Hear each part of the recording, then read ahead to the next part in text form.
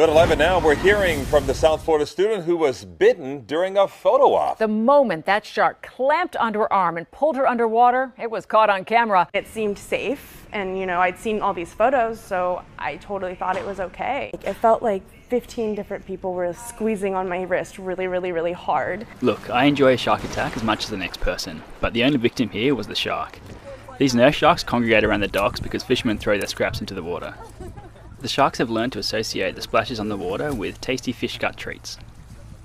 A model, attempting to recreate this photo but not quite being buoyant enough, is clearly splashing her hands around to try to keep her feet up. Unfortunately, these peaceful sharks have gotten even more sinister coverage thanks to this woman. In an NBC interview, she claimed she was pulled underwater for a few seconds by these teeth in waist-deep water.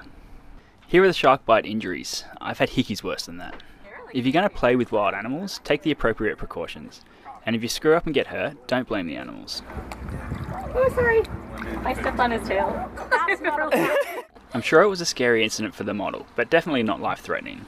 Sharks are our friends, and it's our responsibility to be mindful around them. Remember, I am a nice shark, not a mindless eating machine.